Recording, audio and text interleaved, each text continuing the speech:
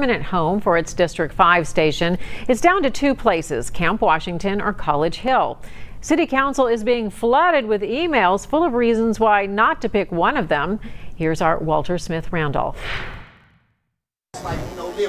Inside the Kutt Factory, customers like Charles Pruitt are worried what will happen if District 5 becomes a permanent neighbor. Some of these businesses have been around here for a long time, and some of the people are groomed to these businesses. Forcing people out will kind of damage the community. District 5 could go to the old permit center in Camp Washington for about $10 million, or they could stay here in the College Hill Plaza.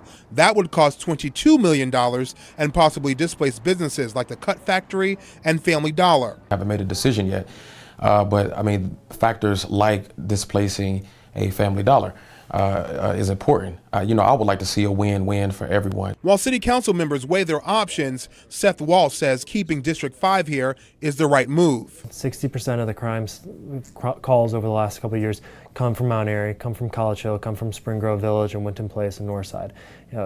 College Hill Plaza is right in the center of that. Seth says he turned in a petition with 1,300 signatures of people who want District 5 headquarters to be built here. He says it only makes sense because there's already a fire station here and the city has invested millions in redevelopment of businesses along this corridor. It would not be moving for a number of years, at best, as the city has been very clear about.